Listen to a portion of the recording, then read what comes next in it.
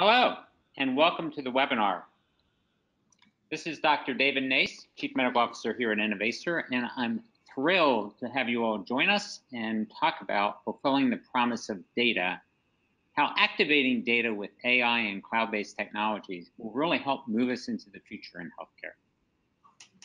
With that said, I'd like to introduce my guest, Dr. Shev Partovi.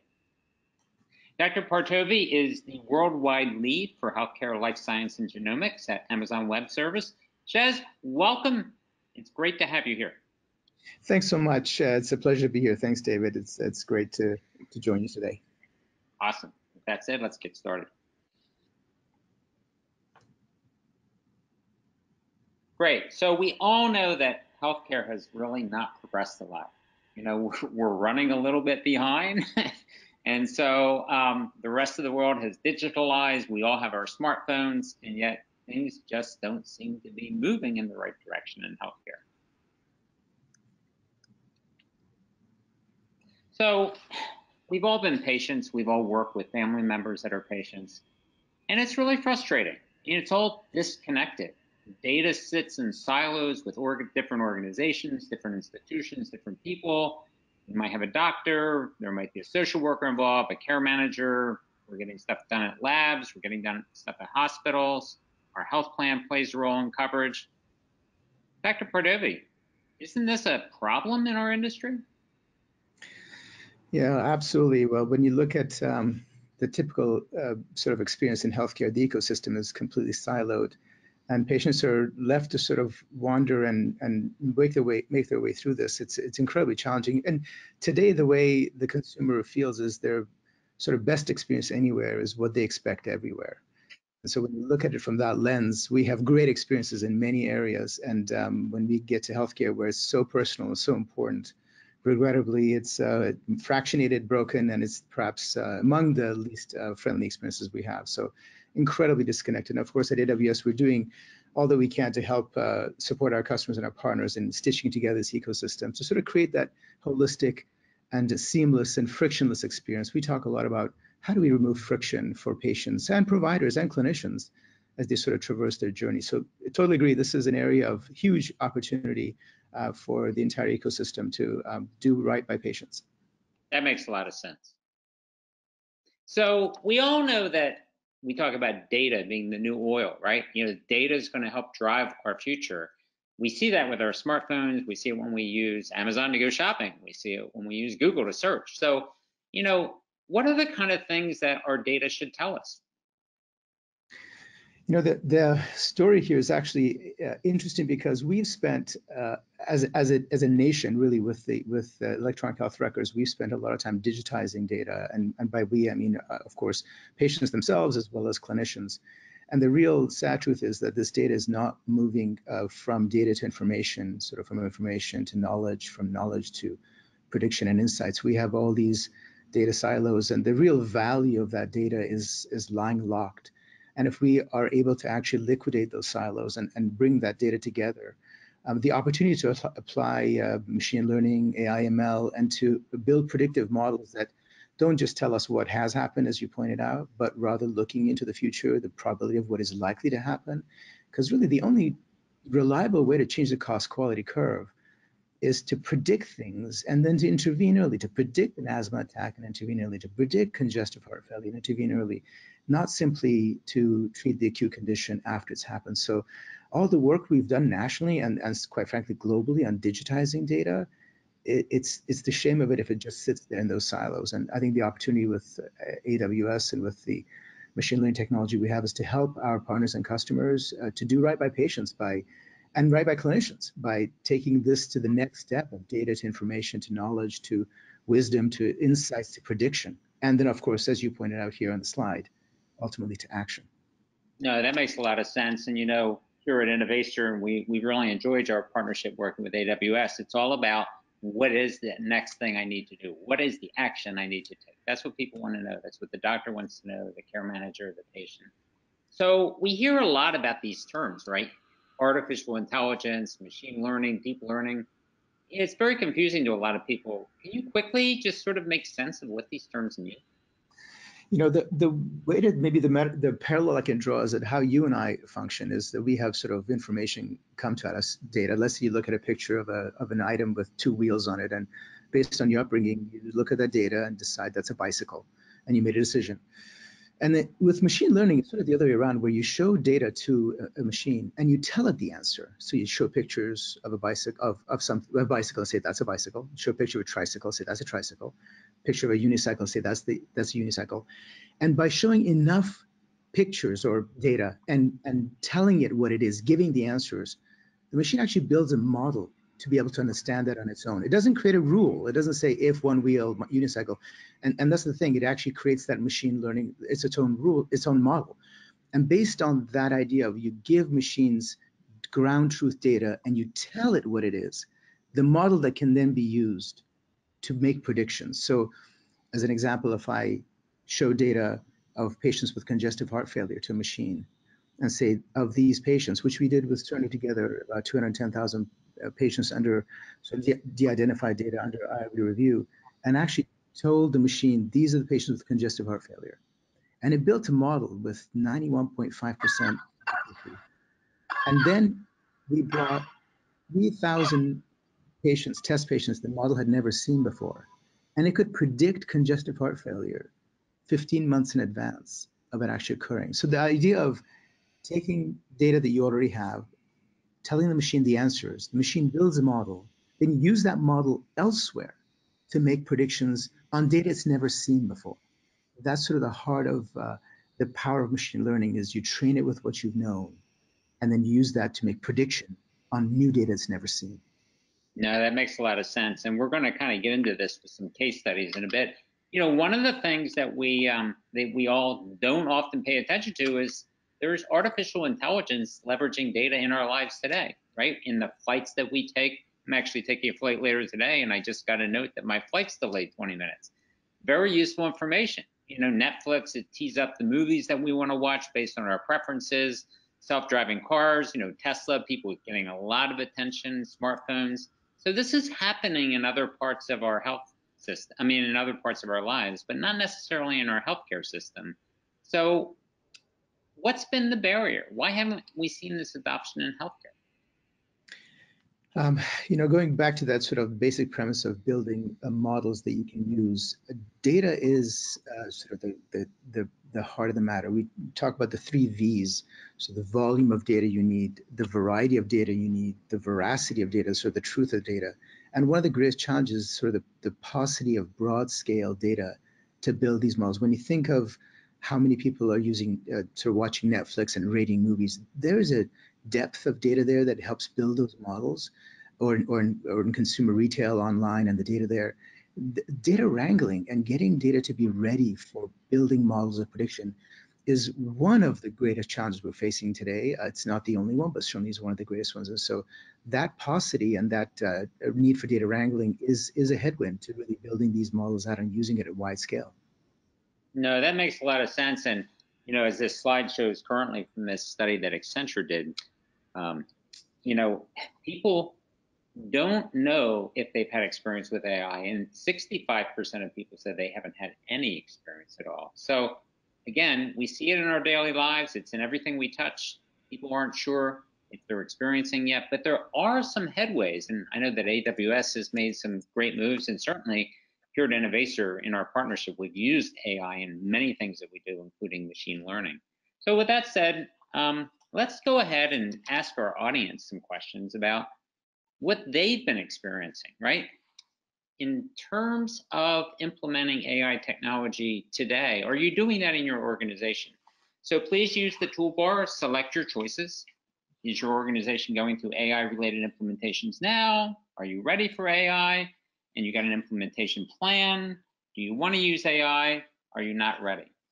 Let's give the audience a little bit to do that. But, Dr. Pardevi, there is AI going on in some organizations in healthcare today. What are the major areas we're seeing this beginning to be adopted? You can, what we're seeing is sort of falls into 3 categories for artificial intelligence, machine learning. One category is around what I would call operational forecasting. And that's where you're using machine learning and AI to predict operational things, such as what are the probabilities that patients will not show up for an appointment that they've made in a clinic. And these operational forecasting solutions, technologies help really run the business better. They help take out cost and really essentially fine tune the operations in healthcare. So that's sort of category one, operational forecasting. We also see a lot of activity in our customers and our partners with respect to predicting patient health events. I gave an example earlier of predicting congestive heart failure, and these are machine learning models that are built and used in almost a way you can think of them as as augmented clinical decision support. The idea here is that there's a predictive input that supports the clinician in making their own decision, and so you're surfacing a prediction, but you're still surfacing it for the clinician, and they look at that data input as an input just like a lab test. And so that's what number two is, predicting health events. And the third category of things that we're seeing is where it's the more typical one you hear in the media, which is the AI making a diagnosis. For example, GE recently received its federal FDA clearance on a model that was built on AWS for diagnosing pneumothorax, a chest puncture.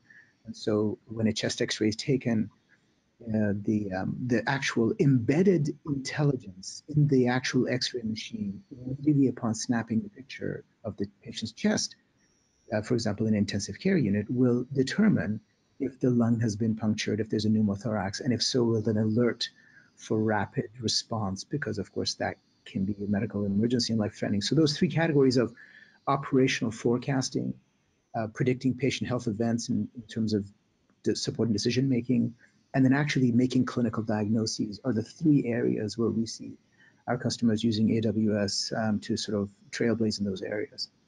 Well, this is fascinating because the idea of creating efficiencies, here, look, we have results. So let's take a look at this and then we'll chat a little bit more about it. So, wow, this is really interesting. 35% of these organizations that are attendees are going through AI-related implementations today. Well, this is surprising. What do you think, Chess? I'm excited. I'm thrilled, actually, and it may be that there's a bit of bias. We probably attracted people that are interested. That's right. What's really cool is that like a third of the people are going through implementations, but another third want to do it, but they don't know how to get started. What advice can you give them about that? The trick to doing, at least in my opinion, there are things that you don't want to do, and there are things you want to do. What I mean is that AI doing machine learning, there is a set of undifferentiated heavy lifting that might be needed that you would rely on a partner like AWS to do for you. And then there are things that actually advance your own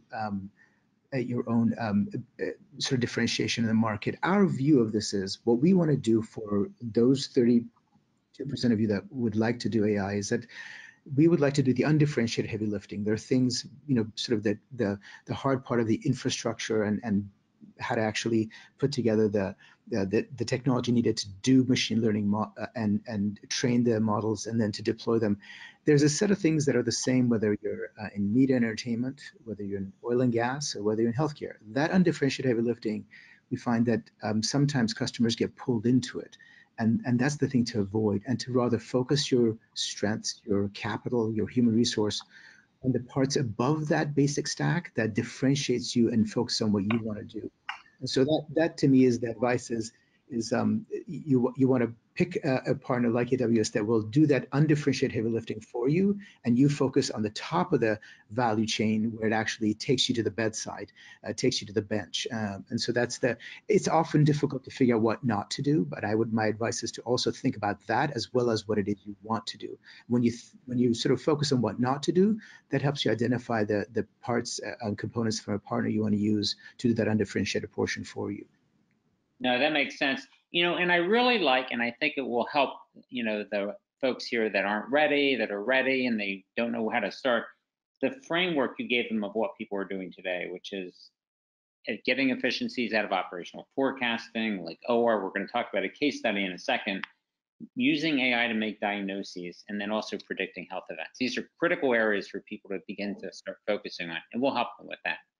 With that Yeah, said, I want to move on to a different topic. We've talked about AI, this issue of cloud, right? A lot of folks don't understand cloud, or those that do get concerned about things like security, availability, etc. This is a poll that was done by the European Union for Cybersecurity around the adoption of cloud in healthcare. If you could help explain to the audience, like, what is cloud and what is the really advantages and disadvantages of thinking about cloud adoption? I think, well, I'll start with a basic premise. People think, you mentioned security and privacy. Obviously, security and privacy is sort of job zero at AWS. And a sort of a ground thing to share here is that, of course, AWS never looks at customer data. This is an absolute principle of ours, and that our customers hold their own encryption keys. They own their data, they own their content. When they build models for machine learning on AWS, they own those machine learning models. We in no shape or form open the payload and look at customer data in any way.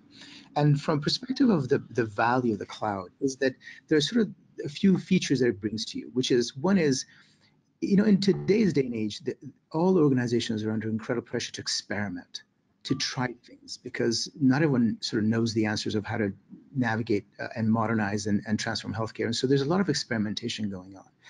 And in the traditional model, you have to sort of order equipment, drop ship it into the data center, wait till it's configured, sort of wait for the capital cycle to acquire that data, and then have it configured and spun up. And then you try to do a pilot. That's already taken 6 months. Then you try to do a pilot. And if a pilot is successful, then you sort of have to go back and say, well, now what kind of equipment do I need to scale this? All that goes away in the cloud, is that you can spin up. It's like, basically you only pay for what you use. You spin up a virtual machine, if that's what you're doing. You can, in an agile manner, you spin it up, you try your experiment. If it doesn't work, you shut it down. It's like tap water. You only pay for the water that you turned on and used. You turn off the tap, it's finished. And if the experiment worked, which, by the way, you spin up instantly, it's within seconds, if not minutes, and if it worked, you can just scale it. And if you decide that you're doing experimentation, it works, and you want to scale it larger and larger, you don't have to tear everything down and then start over again with new equipment, again, drop ship with a bigger order. Whatever it is you spun up and experiment, if it worked, you continue to scale that, because it's like tap water. You drip it first, and if you like the thing you're drinking, you just turn up the water faster, and the water flows faster. Our global infrastructure means you can scale it, you can build it out, and don't have to worry about having to sort of get more equipment. So this idea of experimentation, trying things, being agile, being scalable, really what it does is it boosts the ability to an organization to do innovation and to try things without having to sort of have the legacy weight of equipment purchase, deployment, configuration. That's perhaps the most potent part of cloud that people often overlook. And of course, we talked about data and AI and ML. So I don't want to repeat all that, because obviously that's a potent power of being in the cloud. But practically, if you have innovative ideas, you want to try things, cloud gives you that agility and scalability, and that really drives your innovative agenda. No, I really like this. You've really helped to make clarity around this. We talked about data, it's the new oil, everybody's going to rely on it. AI is going to help us make sense of it, give us information we need to know, give us actions to take. But cloud sounds like it really allows us to leverage all that to do innovation and to do it quickly. And I think for many health systems, they're not technology companies, they're health systems, right? So they really, why are they spending all the money on tech when they can actually access it in a different way? That makes sense. One other thing I'll share is that actually I get this question every now and then, which is people say, well, that's, we don't have the talent to do that. And we know how to sort of boot up cold iron, but this is a whole different space for us. And I'd say to that two things. One is, practically speaking, of course, AWS has all sorts of universities and machine learning academies and so on, as well as just cloud academies and certifications. But the opposite is true as well. We see when organizations actually move to the cloud, they have an easier time recruiting talent, because the talent that is looking for work out there is looking to do innovative things. And these, when they come to interview and they ask questions, this actually becomes a draw for drawing the talent as well. Because in addition to sort of the cloud adoption unknown, people a lot of times do tell me that we don't have the staffing to do this. And my answer is often, well, you actually, A, you can train them, but B, you're going to get the right kind of staffing when you do this, because that is a draw for a lot of talent that wants to join organizations that are being innovative and being agile. Great insights. This is great. So let's get into the practical issues about some case studies and what's going on now. So what we do know is that there's applications of AI applications in healthcare. You've talked about a few of them. I want to quickly just get into some case studies. And let's go ahead and start off with this AWS initiative that's been done at the Beth Israel Deaconess Medical Center. So I know that you've been using AI and machine learning to really focus on this first concept about operational efficiency. Why don't you share a little bit about what you learned in doing this at Beth Israel? Yeah, I think the greatest lesson, by the way, terrific organization, very innovative. I loved working with them. Love working with them. And this is an example where it actually it also demonstrates what I sort of think now of the 3 lifts of AI. And so the first lift is something you're already doing, but you can do a lot more efficiently. So for example, in this case, and this particular slide you shared around coordinating OR schedules, I know there are folks out there that manually and using their sort of intelligence between their ears, if you will, are coordinating schedules. And so this first lift is this idea that there's something you're already doing, it's inefficient, it's perhaps manual, laborious, and AI can come and do that more effectively for you. So that's sort of lift 1. And that's the example you have here. But there are 2 other lifts that this particular example, I will tell you about the other things that Beth Israel did as well that demonstrate the second and third order lifts of AI ML. The second order lift might be something like this, which is in true case in the case of Beth Israel, which is you want to predict who's going to be a no-show to an appointment. Now that's something that you probably can't just gestalt. In other words, it's not something you're already doing.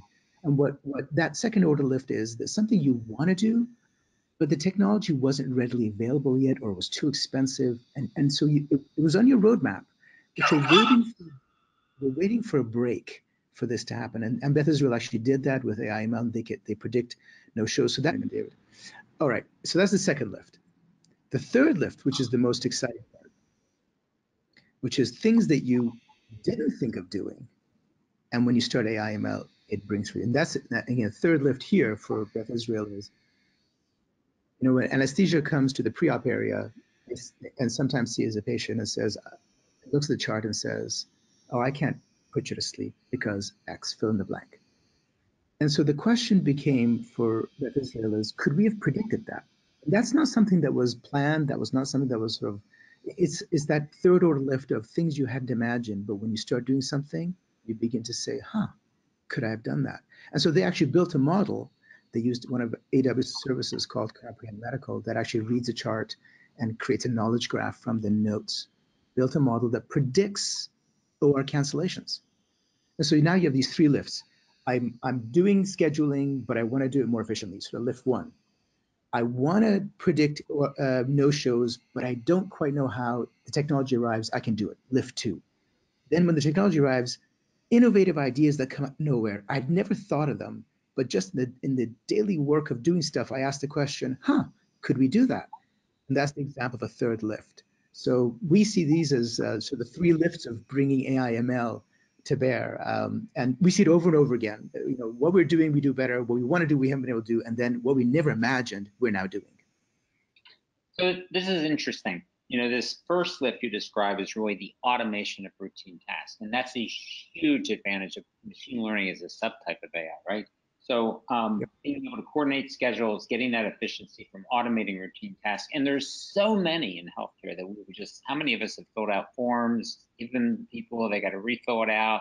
They're constantly going and clicking on different things to put things into their EMR. And the second one, the issue of no-shows, being able to predict like when people are going to come and how do you maximize the use of clinicians? Because we all are wasting time for not working at the top of our license. And then lastly, this is true AI, being able to find out the reason that challenges arise, such as when there's inefficiencies and people show up to the OR and they really shouldn't be there. So this is great. This is really showing how you can really improve efficiency. And it sounds like the partnership with Beth Israel has been really fabulous to do that. Let's move on to another case study. We've all been thinking about the role that AI can have in genomics, and we all know that sequencing has gone dramatically from what took, almost a year to 24 hours, huge breakthrough a few years ago. I know that you've been working with Grail and collaborating with academia and some of the leading community centers. Tell us a little bit about some of the achievements that you achieved with this whole issue. Sure, and again, Grail, great company, and there's just basically by way of sort of background of what actually the problem and the opportunity that the opportunity and the problem that Grail is solving is, when you think of cancer and cancer cells as they die in the body, cancer cells will release their DNA into the blood. And so you have, if you have, God forbid, a cancer, there is floating around in our sort of blood fragments of free DNA. And the question Grail asked, which is a brilliant question, which is, well, if we take a sample of blood, can we find those fragments of cancerous DNA and then sequence and use a predictive model to sort of predict that there's a particular cancer that's brewing in this individual? And so it's a combination of course, sequencing, which currently 85% of all world sequencing is done on Illumina. Illumina is built on AWS. And so sequencing and putting the data in the cloud is sort of step one. And then from that sequence, Grail will take that data from the DNA, which is processed on AWS, and then combine it with, remember earlier I said, we have all this electronic health data that's in silos. Grail actually then brings that electronic health data, so what we call the phenotypic data. So you have genotypic data from the blood cells, from the blood and the DNA fragments, and then you have phenotypic data from the EHR. And they use AWS machine learning to actually build a model that can predict the likelihood of a particular cancer, up to 10 or 12 that are being predicted. And so this is the idea of sort of precision diagnosis, where with a sample of blood and using the sequencing and the genomic data that's processed in the cloud, combined with patients' medical records, can literally diagnose precisely a particular cancer. And this is, when we talk about precision health, we talk about precision therapeutics, really in order to do early detection and to do precise therapies, this is the kind of technology and the kind of company that's going to actually enable it. And from our perspective, this is actually goes to the story of the undifferentiated heavy lifting. So the way you have those icons actually is exactly how we do this. There's some undifferentiated heavy lifting of the raw power of storing the genomic data, storing the EHR data, creating the data lake, creating the machine learning models that do the prediction. That's all pure technology that's not differentiating in what Grail wanted to do, which is to predict cancer and help people with early detection and early intervention. So they take that undifferentiated heavy lifting from AWS and then move up the stack, if you will, to the bedside and built their terrific company on top of that, built entirely in the cloud. So this is a perfect example of undifferentiated heavy lifting and them focusing on what gives value to their organization, where they focus their talent and their people. There are, I know, expanding to look at more types of gene data and cancers. So that's sort of the example of both precision diagnosis for early detection, as well as a company that said, there's stuff we shouldn't be doing. We're just going to use the cloud for that. And there's stuff we should be doing, like clinical trials and focusing on the genomics and the actual care of individuals. And that's the part they're doing. There's two interesting things that come up for me when you talk about this, and this is fascinating. One is, and I've had a lot of my friends and colleagues that are oncologists, they've said that the most important thing in cancer treatment is time to diagnosis, right? And then time to treatment. Those two things. It's because cells are dividing all the time. And as cells divide, comes a greater and greater challenge around survival and around kind of interventions that are going to be done, whether it's chemo or surgery. This sounds like it really helps to compress that amount of time, at least for those cancers that you've been able to do this for, and also get very precise. Have you been able to detect or at least project in your mind the kind of outcomes this might achieve in cancer? Because that's really the dream. Absolutely. I mean, this goes to the same example I gave with congestive heart failure and predicting it 15 months in advance. when as a nation we talk about reducing the cost of care, early detection and is perhaps one of the most potent methods in which we can impact the reduction in cost of care, and of course improving life of individuals, patients, and the longevity and so on. So that is moving the diagnosis up earlier and earlier with the use of what essentially I would look at as three types of data. You have genomic data, you have phenotypic data, which is sort of the electronic health record data, and the one data we haven't talked about, which is sort of our digital biomarkers, the way you walk, the way you talk. These are all digital biomarkers with increasing sensor data that's being that's in our lives, like the phone you have in your pocket. That's sensor data. We are at a point where we can build models to predict earlier and more accurately, and that is the heart of sort of the changing the cost quality curve is this prediction model, these prediction models. So I think this is going to have a profound impact on precision health and our ability to improve quality and improve safety and reduce cost. No, Naturally improve the health journey for the individual. No, that makes a lot of sense. And, a lot of this, particularly the combination of genomic data with phenotypic data that you get in the EHR, is really going to help to advance the field dramatically. And the biggest barrier, as I mentioned before, has been, the speed at which we can actually sequence. And I understand that's getting quicker and quicker. You've had some experience at Children's Hospital with speed and rapidity at doing sequence. This is a fascinating story. I think the audience would love to hear about this. Tell us. Yeah, when you think of the first whole genome sequence took like 12 years and $1 billion, and naturally our ability to do the example we just gave with GRAIL would not work if that's how long it took for us to sequence whole genomes. And the thing about, if we go back to that water tap story where I said the thing about cloud is agility and scalability. The data, the volume of data in genomics is so large that in order to do the post-processing, so what's called the secondary analysis, you need a lot of storage A, and you need a lot of computer horsepower B. And sometimes you might fire up 1,000 cores in this example, or sometimes up to 20,000 cores, meaning CPU units, to do a work. And no organization that wants to do genomics, whether research, whether pharma, whether health systems, are going to want to have 28,000 computers sitting on standby in their data center in the event that in the pediatric ICU, they want to do whole genome sequencing on a patient that was recently born and has some issues, which is a common sort of story. So this challenge is you need a lot of storage and compute, but only intermittently.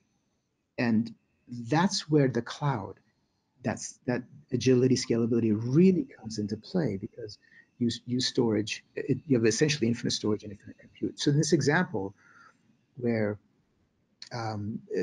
there was for sequencing in the ICU that they use a cloud, but this particular example you have was the goal of seeing exactly how much could you push that agility and that idea of using compute from AWS on demand. And so the goal and task here was to actually see if they could, how fast could they go? To demonstrate that, they did 1,000 whole genome sequences and spiked, I think in the spike point, reached 21,000 cores, and whole sequenced those 1,000 genomes in 2 hours and 25 minutes. A sort of demonstration of the value of having your genomic environment on a cloud, so that you spike up as you need and take it down as you need.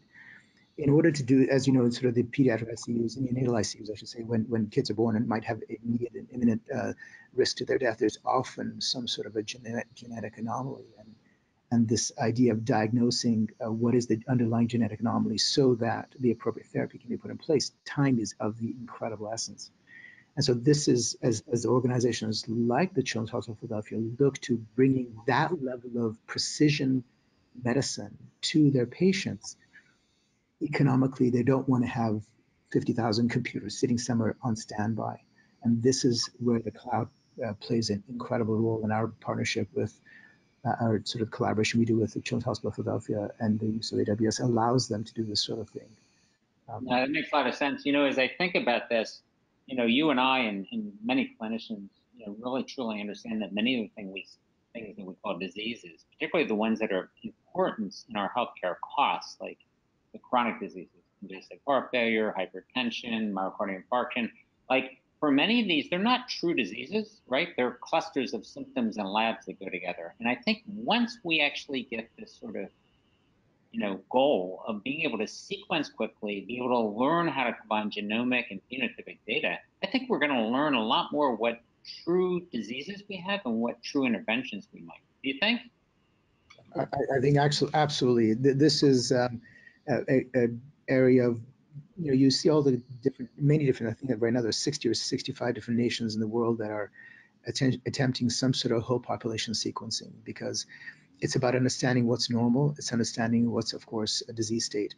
And as the depth of that data increases globally and certainly nationally, our ability to predict diseases becomes not just based on your symptoms. If you think of it, we only have a certain number of ways of expressing our conditions. Our symptoms are you might have a headache. It could be something from a cold to, God forbid, an aneurysm. The diversity of ways in which we express underlying disease, unfortunately, is limited. Yet, when you go to the gene level, you open up a whole new category of opportunities for understanding what is the underlying condition, that the underlying premise of a disease. And so, yes, this is going to be significant. And I would add that I think digital exhaust, as I call it, sort of what comes out of our sensors, because we do have sensors, whether it's in your wrist, in your pocket, in your shoes, eventually in your belt and clothing. I think those will play a role as well. I think all three categories will contribute to the variety, the one V I mentioned earlier, the variety. And certainly genomics contributes to variety. And of course, it's ground truth, so it contributes to veracity. So genomics meets all three V requirements. No, that makes a lot of sense. At Innovaccer, we provide what's called a data activation platform that we frequently are deploying in partnership with AWS for our clients.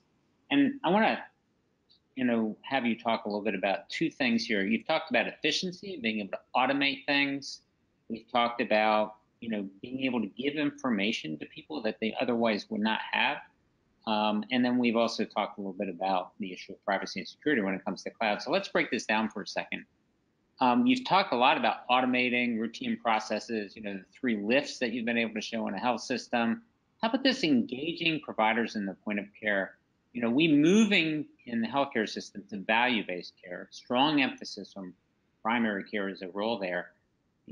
What kind of value do you see that we can move to with giving 360 full information from the health system, from the cloud, to people at the point of care while they're making decisions for patients?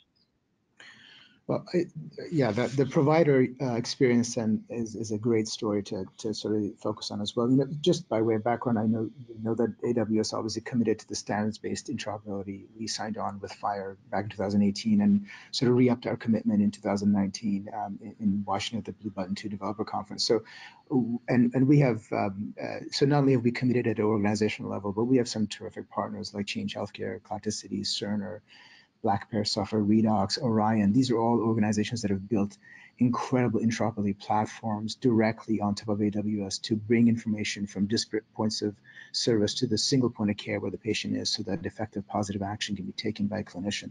So we consider this incredibly important and have not only committed ourselves, but also worked with our partner network to make sure that we deliver that. And I think that other part of the story that we see incredible opportunity is it's not just data interoperability, but semantic interoperability. In other words, what is the meaning behind the data? I can move a payload, just for lack of just a simple, I call it PDF note. I can use move a PDF note from point A to point B. But to your comment on the clinician experience, delivering a PDF note may not be the best way to delight a clinician, because they have to read all these PDF notes and sort of extract information from it and or knowledge from it. And so we also are working on ways to really, for example, with Comprehend Medical, where you can read a note and extract a knowledge graph.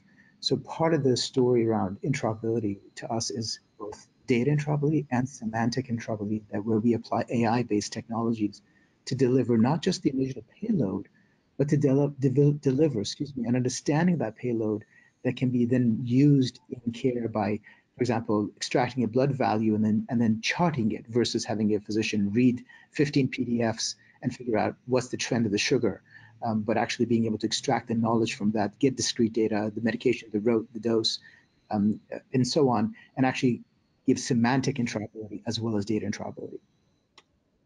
That's great. This has been a fabulous discussion. I'd like to move on to something else of interest, particularly as we talk about data and the role of chronic diseases. There's been a strong interest as we talk about social determinants of health, the social, environmental, and economic drivers of health outcomes in populations, in patients.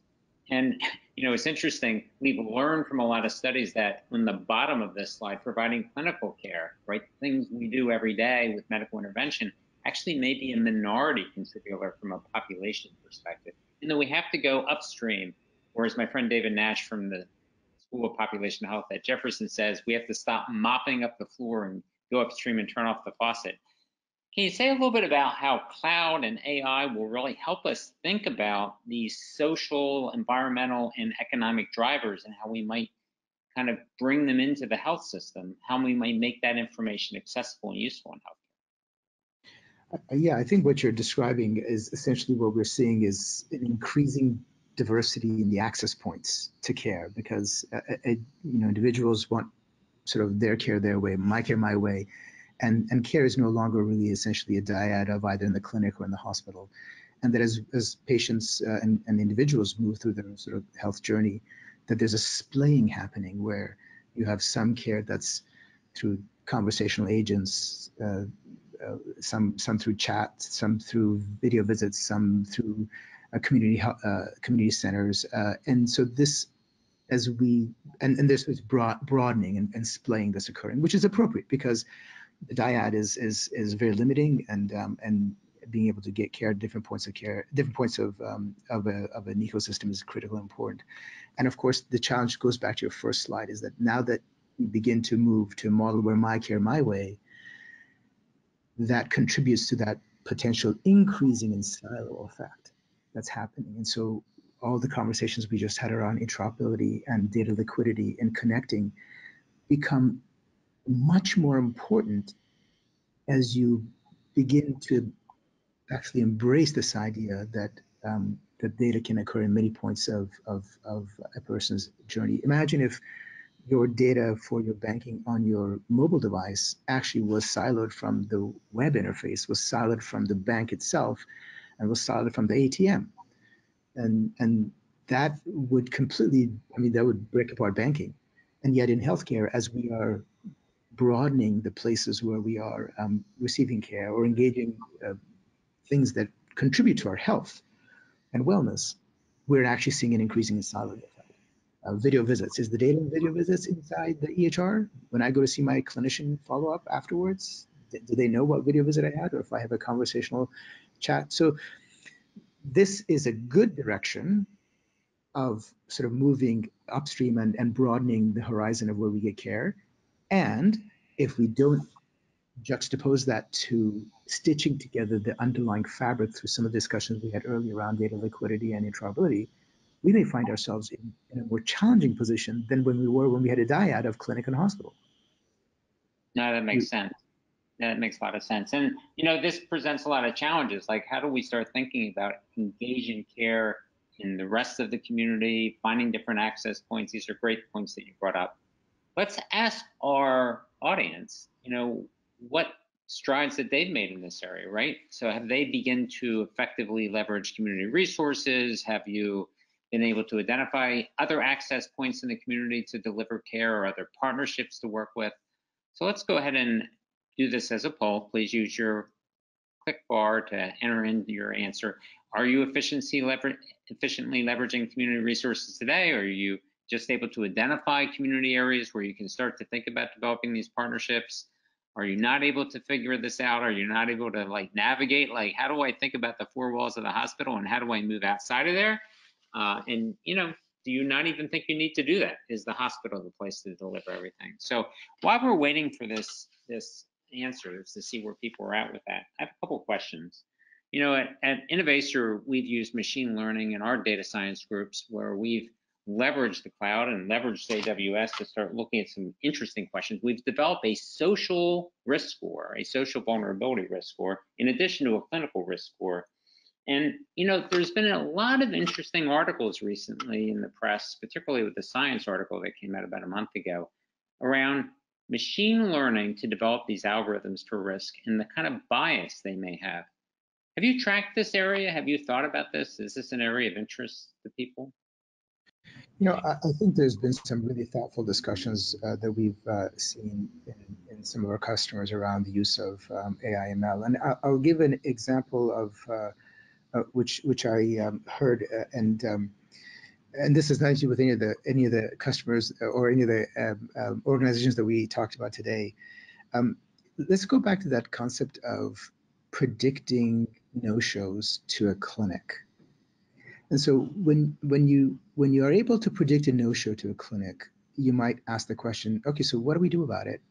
And one of the natural answers might be, well, so let's double book. If there's a 90% chance someone's not going to show, let's go ahead and book a second appointment, sort of like the airline approach of predicting a no-show and then overbooking a flight. And you can imagine, ask yourself the question, well, who are likely to no-show? And you could say that if it isn't taking much to imagine that it might be someone who's perhaps has 2 jobs, doesn't have a car, might be a single parent, disenfranchised, margin society. And so the point is that when they do show, now you have 2 appointments on that slot, and they actually get less time, whereas they actually might need more time with the physician or the nurse or the clinician. So that question of what do you do with that data? Do you actually double book, or do you say, you know what, we need to set in motion a set of mechanisms and processes that for those that we predict a no-show, let's actually reach out, see if they need an Uber or Lyft, see if they need childcare. Maybe our organization sets up a method to assist and find out what the underlying cause is and to actually help alleviate that. So you can take that prediction of no-show in one of 2 ways, which is double book or try to reach out and find out how can we help that person show. And we're seeing great thoughtful discussion in our both actually at the industry level, but also in customers around understanding how do we actually apply and how do we understand what this prediction tells us and what does that say about us as what we do about it. So yes, we're seeing a lot of thoughtful dialogue and a lot of organizations. In fact, I was at a recent meeting where there was a chief AI ethics person in the room, and I was delighted that she was there. It was just it was a delighted. So we are seeing a lot of thoughtful reflection on this is technology, but how do we implement it? How do we avoid unintended consequences that might be viewed, of course, as being inappropriate?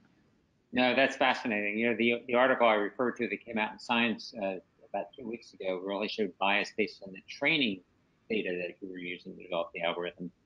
Some groups may just naturally not have access to transportation or may have not lacking trust in the healthcare system. So if you use a database that doesn't truly reflectively weight that, it may end up with bias.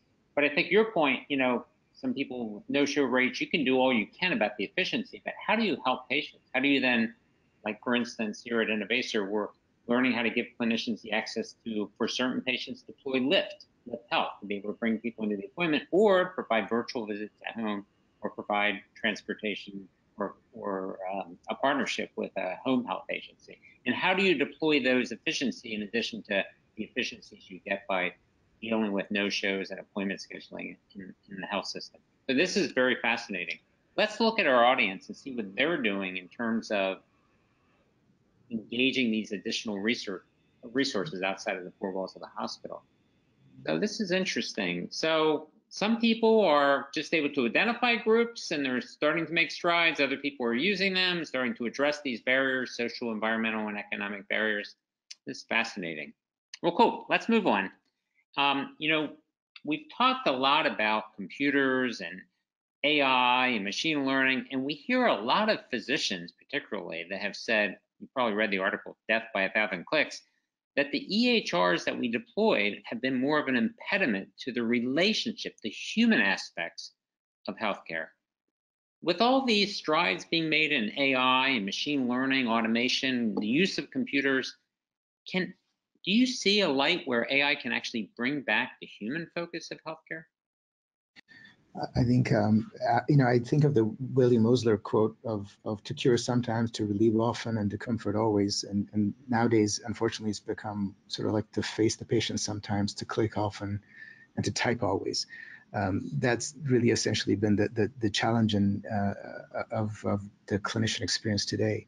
And I think there's no question that there are a number of technologies, and for example, voice is a great example. The ultimate when you probably know the recent collaboration we announced with Cerner, and one of the goals, the true north of that is, of course, and I would say this is probably for any EHR companies, to remove the keyboard and mouse from the exam room. And voice technology and AI-based voice technology is one of the methods in which you can protect the clinician experience and let them return to that sort of the crucible of the importance of the clinician-patient interaction. So we certainly see a role in making technology ambient and invisible, and yet able to deliver its value. So voice is one example of that, where the interactions between both ambiently between the patient and physician can be, if you will, converted to things that are meaningful in the chart and useful, as well as beyond patient directly with, for example, I know you know of Alexa Health, and there's some pilots and early wins with using Alexa at home, as well as there are technologies that we currently have that are voice enabled and are HIP eligible that can be used for optimizing the experience of clinicians and with systems. So that's one dimension of removing friction, where the computer appears to have inserted itself back into in between the clinician and the patient. I think there are other ones as well. And one example we talked about earlier, which is as you embed predictive modeling in the electronic health record and or into the clinical operating system, I think it helps the clinician make the right the sort of the right thing, the easy thing. This reducing the cognitive burden by being that co-traveler that works with the clinician and does a large amount of computing crunching to support with clinical decision support. It's sort of augmented. These atomic intelligence that gets embedded into the like a Cerner environment, and it supports the clinician. So it's not just the user interface, but the actual, so the guts of these technologies, as they get atomic intelligence embedded into them, will be the support the clinician needs to sort of navigate and do the right things, help them make the right decisions, I should say. So I certainly think that both making the technology invisible, A, and B, when you are using the technology, for it to be your supporter, not sort of the hard stop click through that we are seeing over and over again, which is a hindrance. So remove the headwind, give a tailwind, make it to be invisible, make that experience go back. These are all things that we see. We're sort of in dialogue with Cerner, as you might know, in terms of optimizing and protecting the clinician experience. No, that makes a lot of sense. I think there is a lot of promise that technology can bring us, and I think as these technologies evolve and they adopt to working with people, we just need better training, right? And I think one of the things that I've learned, particularly with working with one of our advisors here at Innovaccer, Dr. Steve Plasko, who runs Jefferson Health System, is that an academic medical center should probably focus on training physicians to do what humans do, right? Have that empathy, have that coaching and creativity. And I think have the technology do all those things you described are now becoming capable, like automating routine tasks and teeing up the data to inform clinicians to make decisions. And, I think as Dr. Plasko often says is, we just need to have humans and robots learn to work together, or what he's often summarized as what we call augmented intelligence as AI, not artificial intelligence. Obviously, it's all about healthcare being a human side and a technology side. Doesn't that make sense? It does, absolutely. I think bottom line is that we want to free up clinicians to pay attention to what they train to do, and to bring the sort of joy of medicine back to the clinician's life. It certainly seemed to have waned a bit. Gosh, there's so much interest in bringing the joy of practice of medicine back. So that's great. Great. Well, we're getting close to the end, and we've got a ton of questions that have come in. and I just want to tee a couple of those up. So first question is, how will organizations who want to engage in AI and ML initiatives, machine learning initiatives, avoid negative press or negative reactions like we just saw in the Wall Street Journal around the Nightingale project that Google and Ascension has done? People that just scared by what they read. How can people begin to make these advances using ML and AI and yet avoid these sort of negative perceptions in the industry? I think any AI initiative that you're embarking on, I think the idea is to really break it down into smaller components and to sort of crawl before you run. And in fact, really starting with operational excellence, if you will, is really a great place to start, because I tend to see people always start with what I would call the more challenging side, which is sort of how can we use AI ML to make a clinical diagnosis. And yet on the operational forecasting, there are a lot of opportunities. Predicting length of stay on admission, predicting readmission rates, predicting admission to ICU based on where you are on the floor. These are all small, if you will, more contained initiatives that are operationally focused. And certainly, those are where I would, if I were starting with an organization, I would start with operational forecasting. It's a great place to start. It's very, typically there's a very operational question that wants to be answered. It's not open-ended. Can you predict X? Can you predict Y? I think that's where I would begin if I were wanting to start with this. And that's where I think people can get a lot of experience under their belt without imagining wholesale, how do we take all our patient data, put it over here and do something with it. I think you want to be measured, thoughtful, and learn. These are new technologies, but they're a tool to an actual operational or clinical end. So that's where what the advice I would give. No, that makes sense. I think we have time for one more question. This is a great question. Even when you're looking at operational efficiencies, as you've described, or if you're looking at sort of this, revealing genomic information and then pairing it with stuff in the EHR, or combining information that you get from other sources, such as you're getting from search bars or your smartphone or whatever. How does healthcare industry address what's often perceived as the black box nature of what's going on inside, right, within the AI algorithms? How can we really get the concept of black box and get more transparency, or at least where people trust what they're learning and what they're seeing? Yeah, that's going to take an hour to discuss. I told you. It was a great question. We've gotten some great questions. To do that one. It's a chip shot, right? Okay, let's just end with this easy one. Well done. This is a challenge for you.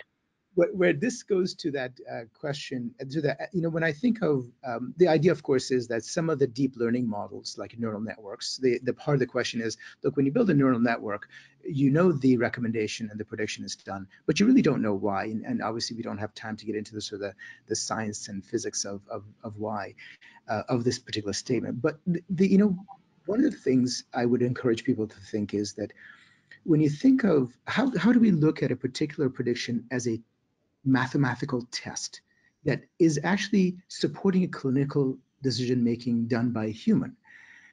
When you think of a blood test, the data goes to a physician or a nurse. When you think of an MRI or a CAT scan, whatever it is, these data sets, these interpretations are actually going to a clinician who's then combining that and making a decision based on their abilities, this sort of augmented clinical decision support. And if you take that lens where you're doing a prediction, it's a probability, it's a pretest probability that you're actually then surfacing to a clinician who, based on that prediction from that deep learning model, for example, and the lab test and the imaging and the what have you, he or she is making a clinical decision. The lens becomes different when you think of it that way. And I think those are areas where we need to build some trust and some understanding and engage and embracing of this technology through using augmented clinical decision support, where it is an input to a clinician. I think that is what's going to take time or is going to be the method through which we begin to build trust, as opposed to perhaps saying that this machine is making this diagnosis. Do I believe it? I would say that let's look at augmentation of decision making by supporting a clinician. So that's the angle I would take, is that second part where it's not operational forecasting, but it's augmented clinical decision support. Again, the human is making the decision. This is a prediction. that supports the human's decision-making process. Yeah, makes a lot of sense. And, back to, what we learned from Jack Welch 30 years ago, culture eats strategy every day. It's all an issue of getting trust in place. So that's teed up for the next hour conversation we'll have in our next webinar, because that is a complex problem. I want to thank you very much, Dr. Partovi. I want to thank our audience for participating. It's been a great webinar. Learned a lot about what AWS is doing, and certainly we'll follow up with people and tee them into the partnership around AWS and Innovaccer. Thank you so much. Thank you so much. It was terrific. I really appreciate this. Thank you. Bye-bye. Thank you, everybody. That ends our webinar.